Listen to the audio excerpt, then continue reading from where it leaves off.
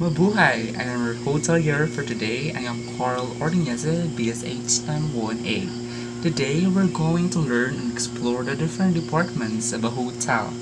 Come and let's enjoy!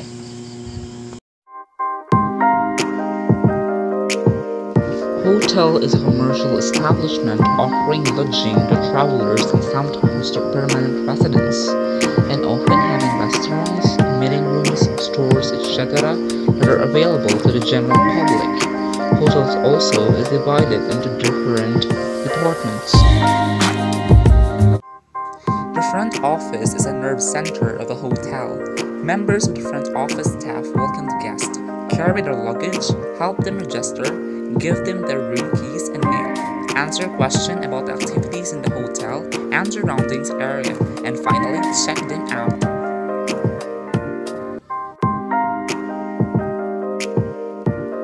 The housekeeping department is responsible for the immaculate care and capable guest rooms and public spaces.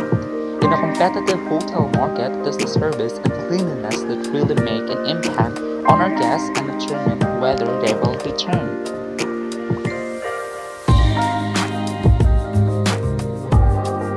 The role of Human Resource Department is to do with administration of an impartial and internal justice system which will promote transparency and openness in organizational communication. It also serves as a progressive voice in a common system and strives to ensure competitiveness in the condition of service for staff. The accounting department typically handles a variety of important tasks. Such tasks often include invoicing customers, account receivable monitoring and collections, account reconciliations, payables processing, consolidation of multiple entities under common ownership, budgeting, periodic financial reporting, as well as financial analysis. Engineering department responsible for the maintenance and operation of all machinery and equipment. It is also responsible for carrying out all carpentry, upholstery, and small building, plumbing, and other works, both inside and outside the hotel. Next is the security department, literally to protect the guests and staff of the hotel, including all of their property. Secondarily, the security department's role in the hotel is to secure the actual premises and the property of the hotel itself. It usually uses preventative tasks such as patrolling, monitoring CCTV, and investigating.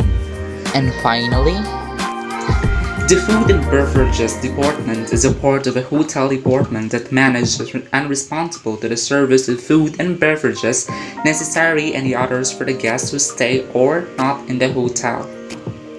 It's the end of our tour for today. I hope you learned out from the video. Thank you for watching and have a great day, everyone.